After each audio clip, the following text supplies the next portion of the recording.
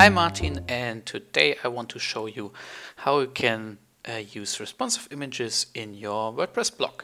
So there are a couple of different plugins and solutions for WordPress to have responsive images, but since, I don't know, a few weeks, there is a WordPress plugin by the Responsive Images community group, which is basically now the official Responsive Images plugin for WordPress, and it will also be included in the WordPress 4.4 core. So as soon as the new WordPress version 4.4 is released, you don't need the plugin anymore, but you can use the plugin now because it will be exactly the same than the WordPress core. So at the moment I've cloned my site locally to work on it, and I've stripped all responsive images functionalities out of it. And so if I have this post about Dave Rupert's chat, a really nice guest post by him, so thank you, Dave. I have images here which are included at the full size of 1200 pixels and are only displayed at 600 pixels, and yeah, that's bad, but they are included, so they look on a retina screen very nice. And if you squish down the viewport, they just stay with this source, and that's bad for performance. I don't have to tell you that. That's clear. You load a way too big image, and therefore we want responsive images, so we can load a smaller image on a smaller viewport. Let's install the Responsive Images community group plugin. Search for it, here it is, install it now. And with it's installed, we activate it, and that's all we have to do. So there are no configurations, nothing. It will just work out of the box, and that's the same that will be happening if WordPress 4.4 is released. So if we edit the post, we have this this image with a width of 1200 and a height of 900, and we update the post one time and view the post again, inspect, and we see there is a lot of stuff going on. We have an source set attribute, can make this bigger for you maybe, and we have a sizes attribute, and yeah, that's nice because now we can load a smaller image if the viewport is smaller. So let's see, reload this page, and we get the 320 image instead of the 1200, and you can see the image size is much smaller, and on a bigger screen we get the bigger image. That's nice. But now we load the image with a width of 1200 pixels, the original image, although we only show it at 600 pixels and we are on a 1x screen. So that's still bad, I guess. So let's go back one step. Where are all these sizes in the source set attribute are coming from? That's the question, and you can find the answer under settings and media, and the sizes that you define here are all the sizes an image gets cropped to if you upload an image. So we have a thumbnail size of 300 by whatever the right aspect ratio height will be, a medium size 600 and a large size 1200. So that's all good because this is the width of the content, and this is the retina image from that, and this is just a smaller version. Now if we are in the post and remove the image for once, add media, and let's update it again, upload it again. Shed original is 1200 pixels wide. Okay, upload. There it is. And now we have the full size. We have the large, this is from the media settings, which is basically the same. Full size can be bigger if you upload an even bigger image. It will show this here, and the large preset, the medium preset, the thumbnail preset. And if you add the image to your editor, it's important that you insert the size, preset size, that the image will be displayed at on the largest design part, I would call it, because the larger image presets are only for Retina screens. So you insert the medium. Now the image with 600 pixels. We preview the changes. That's looking all good. And we look in the network and we load only the 600 image.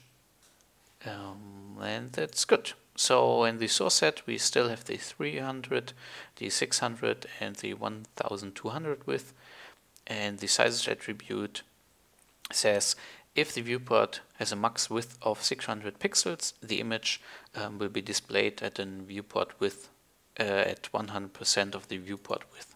So, and otherwise the image is just 600 pixels wide, and that's right. If the viewport is bigger than 600 pixels, the image is always 600, and then the browser can decide which source to load, either the 600 width image for a 1x display or the 1200 width image for a 2x display. And if the viewport is 600 pixels wide or smaller, load in image which is the right one. And that's not entirely true because of the padding here.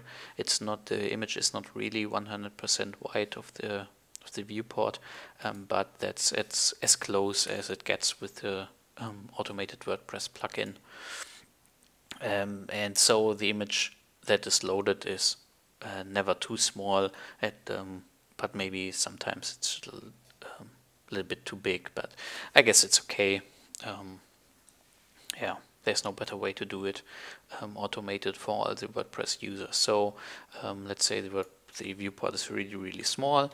We reload the page and you can see the chat.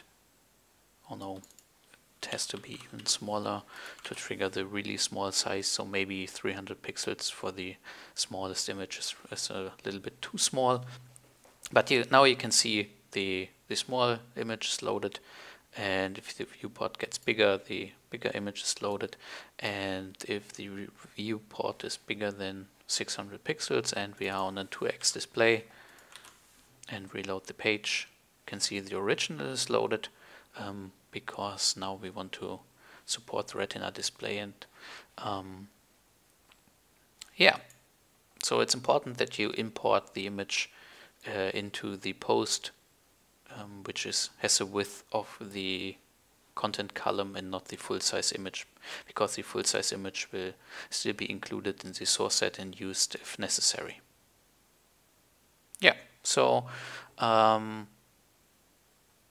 if you don't want to define your image presets in the media settings and want to rather do it in the functions PHP, which is what I do a lot of the times, you can add the image size with the label and the width of the image, and all these sizes will be generated if you upload an image to WordPress.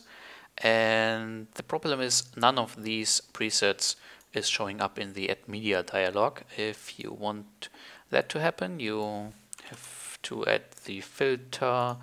I have a function called MW image sizes to the image size names choose, and this is the code. Here is the image size you want to add, which for me is the medium image, which has a 600 pixels,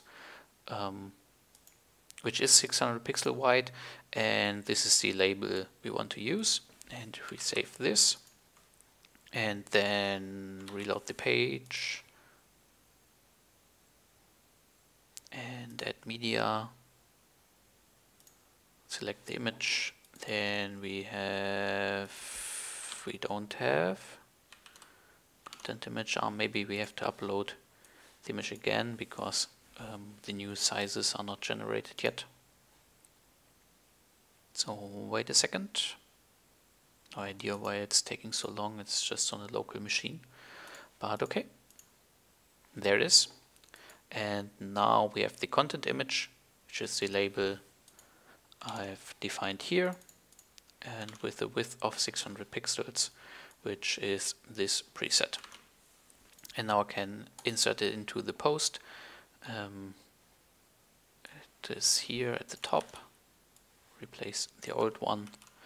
And now we can preview the changes.